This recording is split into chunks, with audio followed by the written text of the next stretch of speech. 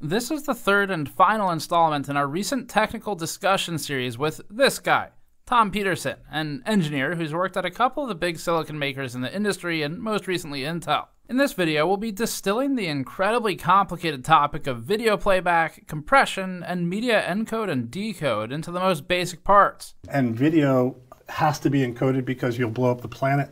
And because we don't want you to blow up the planet, we have to encode it, which means compress it. And there are times in this video where I have absolutely no idea what's going on. We're going to do a 2D discrete cosine transform, but it is left as an exercise for the reader. Yeah, exactly. Right now. Exactly. Yeah. I'm going to punt on this. Although some of it is easier to understand, like the fact that YouTube has absolutely no business working with the insane amount of video it handles on a daily basis. If you just look at YouTube, okay, YouTube would generate 155 petabits per second, which is 130 times the total global internet bandwidth. Yes. Except what makes it all possible for websites like YouTube is the technologies, and that's what we're talking about today. And these apply basically agnostically across all of the hardware vendors. We'll do our best to facilitate the sharing of the knowledge that Tom brought with him to the show, following our recent discussion of how drivers work and what optimization means for games, alongside the topic of simulation time error in gaming.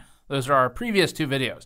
This video will help give a beginner to intermediate understanding of how digital media actually works. Let's get started. Before that, this video is brought to you by Squarespace, and visiting squarespace.com/gamersnexus will give you 10% off your first purchase with them. We've built a number of our own websites with Squarespace, where we list catastrophic PC hardware failures to inform subscribers of those failures. We also built our store website with Squarespace using its built-in e-commerce tools, and of course we built a website for our CEO Snowflake because she demanded our audience know who really runs the show. Get to the core of your idea and spend less time on web design by signing up at squarespace.com/gamersnexus or click the link below. Hey everyone, we're back with Tom Petersen from Intel, and we did a video recently about drivers and what they are and what optimization. All the busy work that we do. Busy works. Not busy work. All that great stuff. All that great stuff they do. A little bit of an undersell. Yeah. So, and now we're going to talk about some of the actually topics I'm not very familiar with. So this is going to be going over some media encode, decode features, but also starting with a block diagram of Alchemist. So we'll kind of cover some of those topics. But when I asked Tom what this one is about, he said, everybody knows about this part, but we got the these media guys, yeah. These guys over here, exactly. So this is the Alchemist 512 die, which is used on 770 and 750. And these are our render slices, which do all the graphics. We just got done talking about all the vector and matrix and how this is doing graphics. Right. But all the while, these little media engines have been sitting over here doing their thing. Effectively, this is kind of a visual of what is within the silicon. Yeah. Is it just a containerization of terminology, or is there an actual physical hardware like separation? Yeah, so there is replication. So if you're designing the layout of this chip, you'll see there's a block that looks very much like an XE core array. There's actually a block that looks like the vector matrix unit combo, and then you would kind of take that and split down 4 of them with some other stuff, and that becomes a block. And then you put down 8 of those, and you've got more array. So there's both a containerization for logical, like how do I talk about things, but there is a construction, component as well. We have a full die that would be a perfect die. You call it a 512. That's 770. But then if one of these has a defect in it, you can turn this off entirely with no impact on the rest of it. There's no power leakage. There's this can be completely broken, and we can isolate it entirely. And so the remaining die represented a down bin of that SKU. Which allows you to save the silicon. Which allows you to save the silicon. Right. And if you think about it, these dies are big, and silicon errors are, happen. So we by doing this redundancy stuff, and that happens both at the block level and at the sub-block level. So inside of a lot of these blocks, there's extra components built in, so that if one gets fried, you can switch some circuits and like swap in the replacement piece. Okay, cool. So that's actually much more common. It's like the extra screws when you take something apart. It's like the old NVIDIA boards. Yeah, exactly. Right. Yeah, exactly. So this is effectively built with redundancy in mind, and it has down binning and repair built in. Okay. Yeah. So then let's get over to the media stuff. This is the full disclosure for the audience. I am not very well versed in Encode, Decode, AV1, You're gonna love it. H.264.5. So I'm coming into this with very little knowledge. I will play the role of facilitating conversation. Thank you. Yeah. And I will play the role of a recently born media-aware person. Okay, we'll see. got it. I want to, before I even begin, say thanks to James Holland for all his help, because he's our media architect, and he's basically helped me get to the point where I can talk about this coherently. Great. Okay, so anything that I say wrong is actually not on me. Right. It's on James. Okay. Perfect. There we go. Here we go. All right, so what is media is the way I start, right? I think we both know the answer to this. Media is not just one picture, it's a whole collection of pictures. And this is how animation happens, right? You go to the movies, you see picture after picture, each one's a little different, and that's motion, right?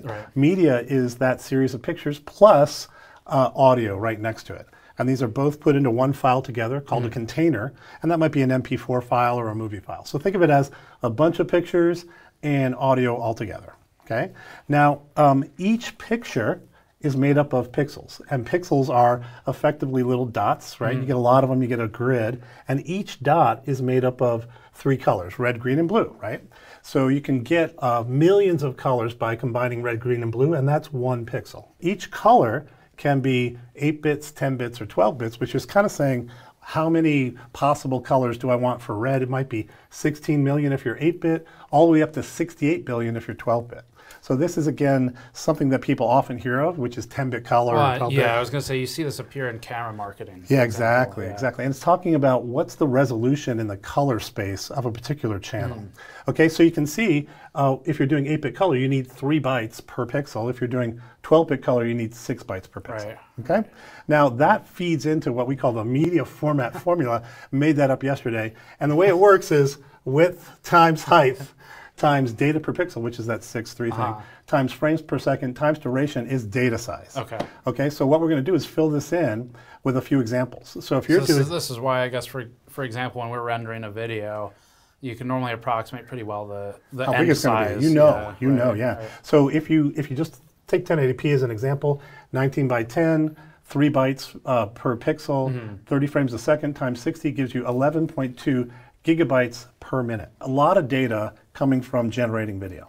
Okay, and that means that if you just look at YouTube, okay, YouTube would generate 155 petabits per second, which is 130 times the total global internet bandwidth. Yes. Okay, so I'm YouTube, sorry to say YouTube. YouTube is sucking down the bits, Yeah. And it would be 155 petabits. So we need compression. Okay, and that's really what we're talking about, because compression takes all of that data that you would have had and squeezes it way down. Okay? Yeah, otherwise this is, I guess, as you're saying, physically impossible. Physically impossible. To accommodate. You would not have a YouTube business. Right. It would be impossible. Yeah, right. All right, so how does this happen? Encoding is basically very similar over the years, and it is pretty much 5 phases. Starts off with color space conversion, then does something called spatial and temporal redundancy removal, then a decoding error, and then quantization and symbol coding. How is this process defined? Is this defined by the industry at large? Yeah, the way to think about it is this sort of discipline has evolved over decades, and there are committees that form standards around like a series of different types of conversions. And those standards become AV1, HEVC, AVC, and this is the process that they use to do. This is like an abstraction of a specific code. This is just video, and video has to be encoded because you'll blow up the planet, and because we don't want you to blow up the planet, we have to encode it, which means compress it. Okay, and it's got the 5 phases that I'll talk about in a little bit of detail. Sure. All right. Well, the first one I want to dive into is color space conversion. Okay, so it's a really cool topic. It has to do with how human eyes see, right? So let's just take a look. So to begin with, pixels are made up of 3 different colors, red, green, and blue in this case. But the truth is, it doesn't have to be that way. For example, your eyes have sensors in them that are called rods and cones.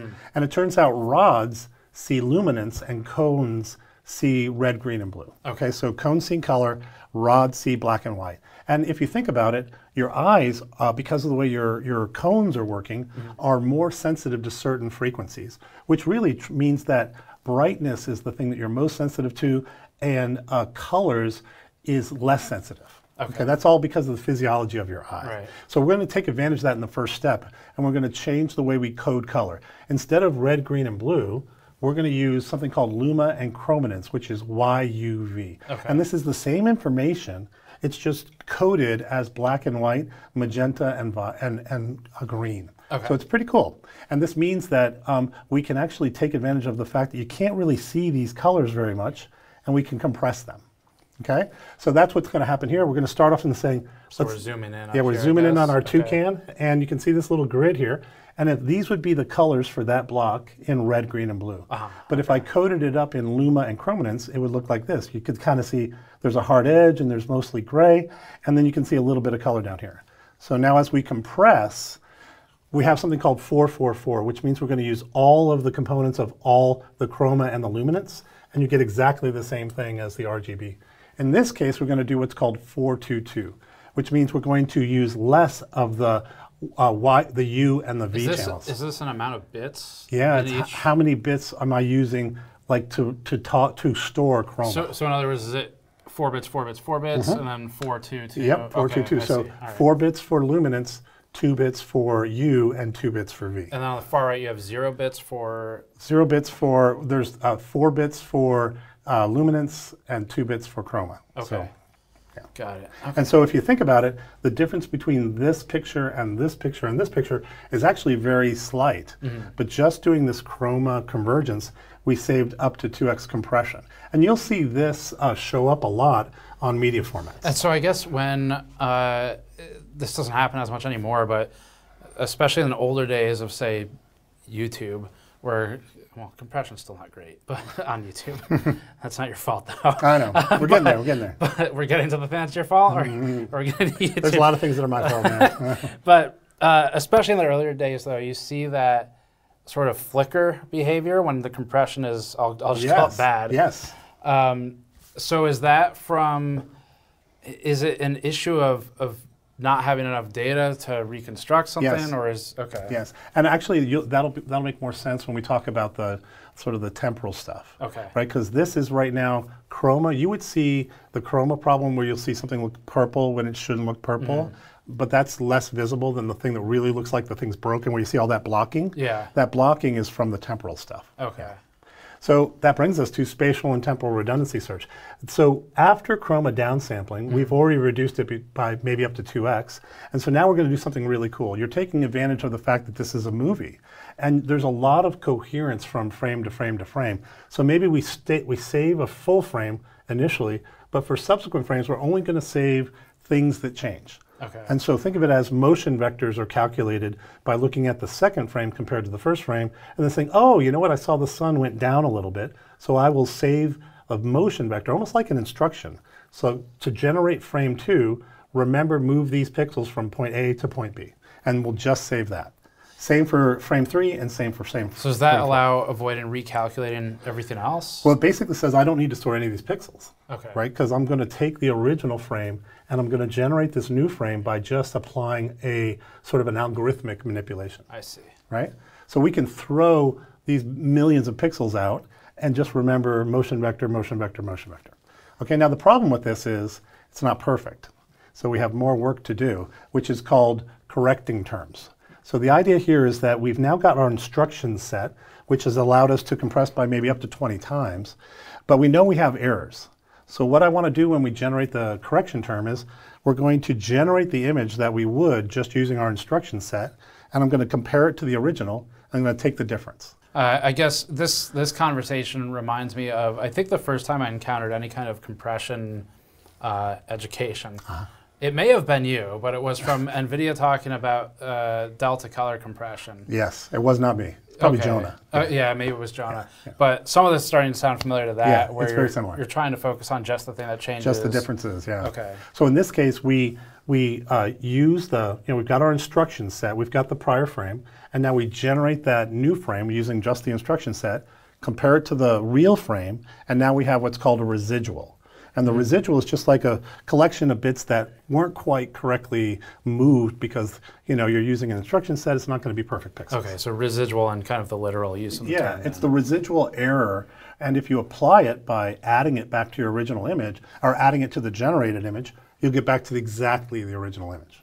Got it. Okay, so now, after we've generated the residual, we have more work to do. Now this is where I'm going to start getting a little fuzzy. Okay. Okay, because this whole topic here, no matter how much James has talked to me, I cannot explain it yet. Okay, it's called frequency quantization. And what actually happens is we convert it from, this is now just working on the residual, right? Because we're going to compress, that's the only thing. Up here, we're just going to remember the instruction set. Now we're compressing the residual to save it along with the instruction set. Okay, so to quantize, you're going to think of it like we're going to convert it to the frequency space, and then we're going to remove high frequency components. So I will show you a picture, and then I'm going to say there's some math here, and there's a couple pictures. Yeah.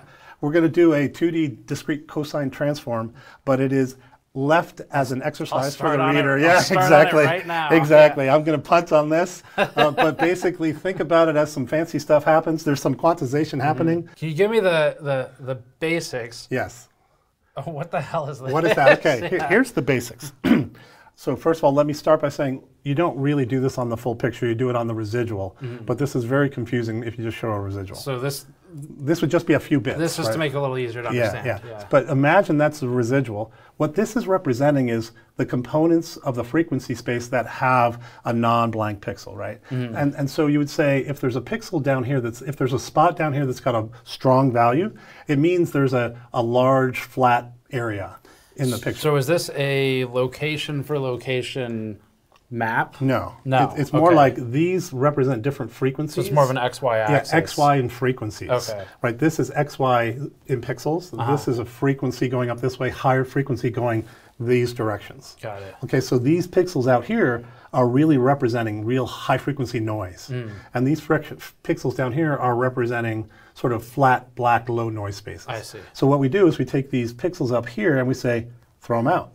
Or use them less, right? Got it. And that's how you get this picture, which says focusing our energy down here, reducing the pixels out here, means we can reconstruct effectively the same residual, but not store as much information. That's called quantization. Okay. And we actually end up storing this, not that. Got it. Right? Okay. So so we don't really store the residual. We store a frequency kind of view, compressed, quantized. Yeah, I mean, if you don't have a compressed video, back in the day, you would see hitchy video playback, or you'd see blocking playback, right? And on the blocking playback, you can think about what's happening is I can't get through this entire let me flick forward one. I can't get through this whole 5-phase thing in time to update my frame in that 16 millisecond window. And because I can't get through it, something got dropped. I see. And most of the time, that thing that got dropped is the application of the correction term back to the decode. Right, so you'll see sometimes you can tell a motion vector thing didn't get moved, or the instruction set that's generating that drive image didn't really get played back. Okay. Yeah. All right, so we're down to our last step, which is called symbol coding. And again, I don't want to get too deep into this, but there's something called Huffman encoding, which is really cool. And it basically says for a collection of bits that represents the residual in the frequency space, let's find the bits that are most common in a pattern, and we'll give that a code that is smaller. Right, and so you give the smallest codes to the patterns that are most common, and by doing that across your entire image, you can compress it. That's called a Huffman encoding. And earlier when this is the one I felt like I was starting to, at least at a very rudimentary level, I was starting to kind of understand parts of that, where we were talking about taking a shorthand binary as a reference for, call it a long form binary or something. Yes. And so is this lookup table or reference fixed? It is. It's calculated, by the standard committee, and basically you're going to say, we've looked at a lot of images, we've looked at a lot of movies. These are the residuals that occur, and so the frequency distribution of the patterns and the residuals is X, which means that this is the Huffman tree that we want to use. So is the purpose of it to just avoid pushing through significantly longer binary? Yeah, because you're going to get 2x compression just by this process, right? And that's really significant. And what's really cool about it, it's lossless, because every encoding has a precise decode. Yeah. You're not losing anything by doing this. Right. You're just doing a sort of a changing the symbolic storage, right? But this is cool, and now we're done. That's how encoding works. And what it does is it takes an input, which is usually large, high bandwidth, goes through this process, and now you're down from gigabytes down to megabytes. Decoding is just the opposite, right? So you're going to take the data stream and you're going to expand it back up into the image, and you kind of start by undoing that symbol. You're doing symbol decoding, then you're going to do your spatial kind of inverse, and it all exactly follows backwards. Right, okay. That's the story. How do you feel?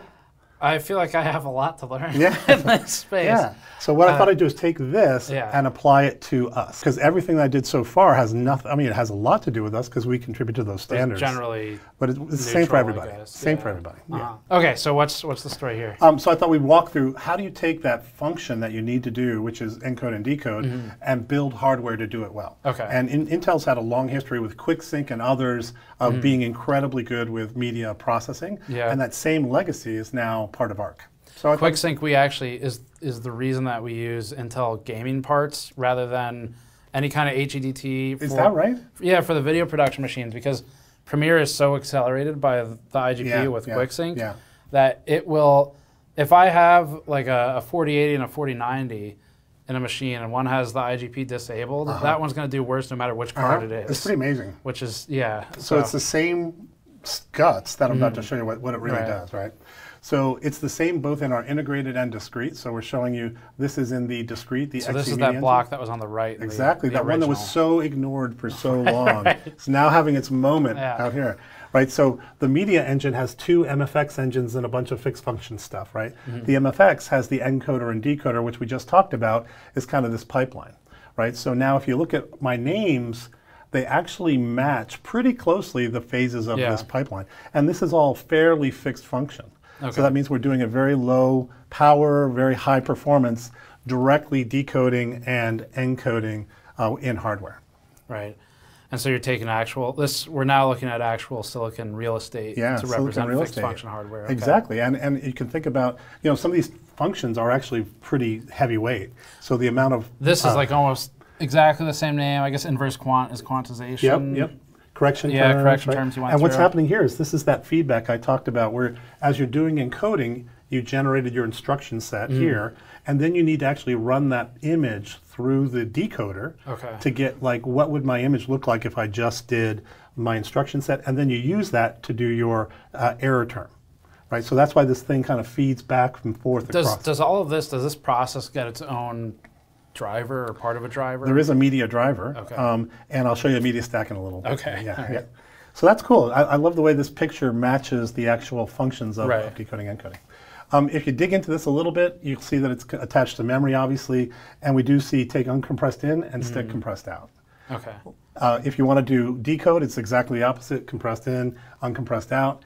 And we also do transcode, which is the same idea. You do obviously decode, and then you get an uncompressed image that you run back through Encode, and this is supported in a bunch of different apps. Right. It's pretty cool. I would also say we do both. We have two MFXs, which means we can do dual decode and encode.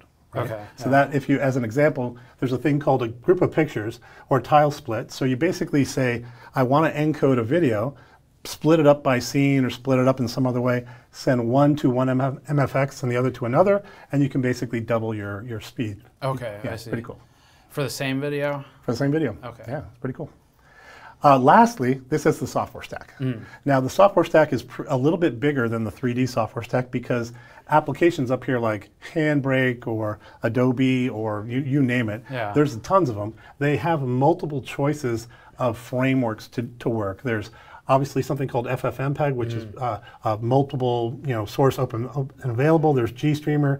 HMFT is Microsoft's version. VPL is from Intel. So there's just so many choices that people make today.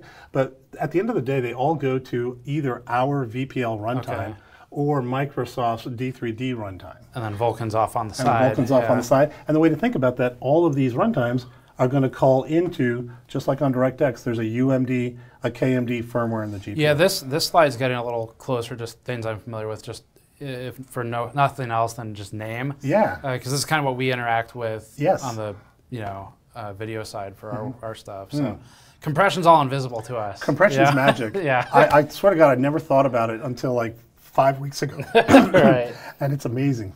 So then this section we talked about a little bit in our other video, which is just the how do drivers work, what do they do? And user mode driver, kernel mode driver, and graphics firmware, those are blocks that we talked about in that one. Yep. And that's applicable to running games as well. Yeah, so. it's a different UMD. This is the media driver. But think of it as, what types of things does it do? It does, like, how do I program the hardware to do those functions, depending on the APIs that were called from the runtime. Right, so, right. It would basically be programming the MFX blocks to do the right thing. Right. Do you have anything else related to media you want to go over? Not at this time. Okay. Not at this time. This is a good description of media. I mean, obviously, the reason I'm here to talk about it is because we do a really good job on it. Sure. So I would say, at any time you want to run some performance benchmarks, feel free. Right. We've got a lot of good hardware in there that does some good things, but yeah, we're pretty excited about it. So that's the media overview for compression, decompression, and the human eye. So thank you, Tom. Yeah, you're welcome. For the anatomy lesson as well.